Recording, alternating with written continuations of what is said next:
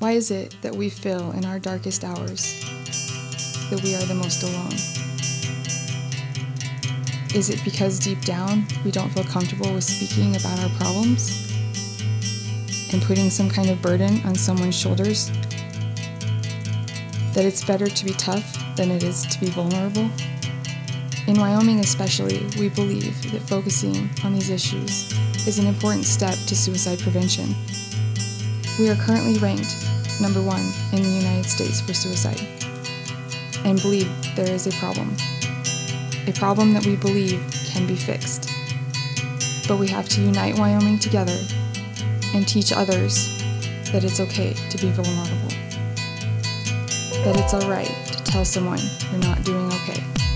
After all, we're all human. So let's talk about it. This is the Mattie Project.